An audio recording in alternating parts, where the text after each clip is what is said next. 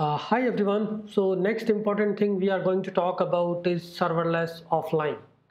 Right, whenever we write any kind of application, we always want that we should test it first on the local system and then only deploy it. Either the manual deployment of Lambda or the SLS deploy, which we are doing, right? So Serverless Offline is a plugin which is available in the Serverless. What it does is it is helping you to invoke Lambda locally. Even if you have written some tests, you can also execute those tests locally. Okay, so forget about and don't worry about this code which is written. It's just nothing but a simple template we have. You can get these templates from the SLS create command. The main focus here is understanding these different features provided by serverless, right? So here is my serverless.yml, and here I just need to add this plugin serverless offline. Okay, serverless bundle is another plugin. What it does is it uses the webpack to create the Nodejs package.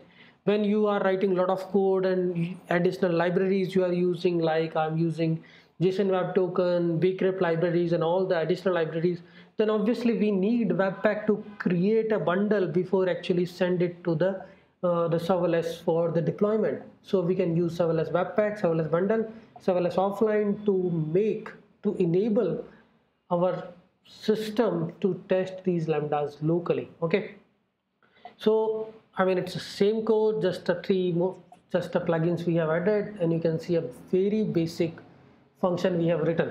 We haven't talked about these events, but Lambda without events, think about it. We are writing Lambda and then how do we invoke it?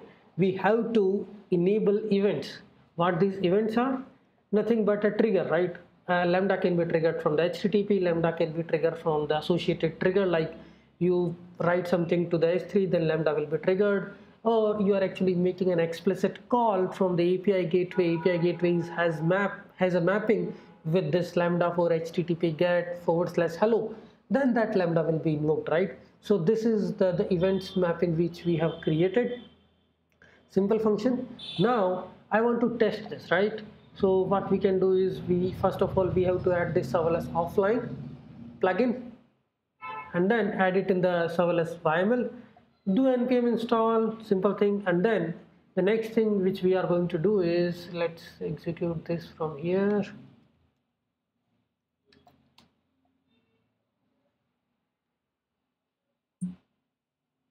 So we are in the RESTful, and here we can see we'll just use the readme file. We have done the npm install.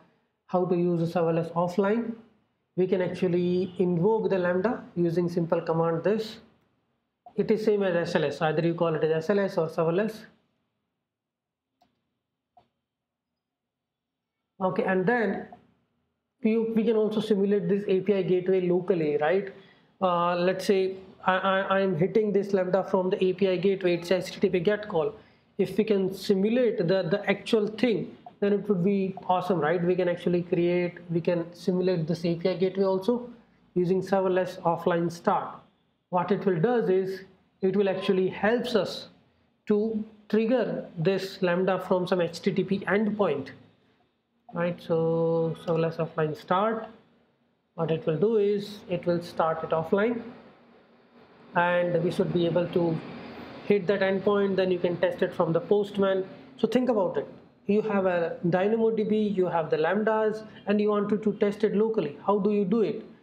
You can set up the dynamodb also locally, and then you should be able to expose these HTTP resource like RESTful APIs to some endpoint, like something like this. Here I have like localhost 3000, right? And the endpoint is hello. Alright, so what you will do is you will just hit /hello onto this particular path, and you should be able to execute it. So that's what the offline execution and offline testing of a particular Lambda.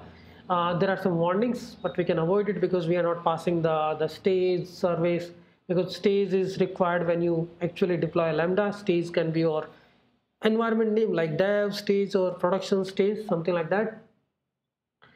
So here, and once you are ready, then you can do the serverless deploy, and then you can actually invoke and all these things. Here you can also do the testing.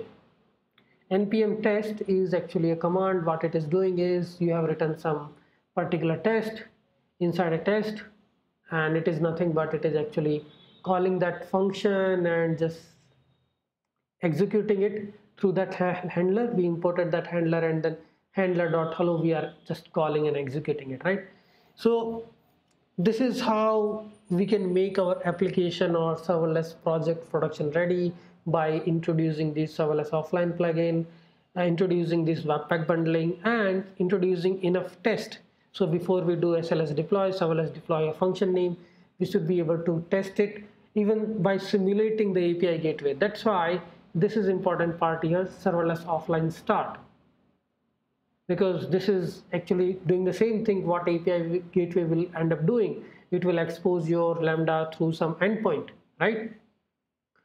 Okay, that's it in this video. Now our next target is write the code. Till now we are just using these templates, but write the code for let's say an application which is using DynamoDB and some REST endpoints. Let's do that in the next video.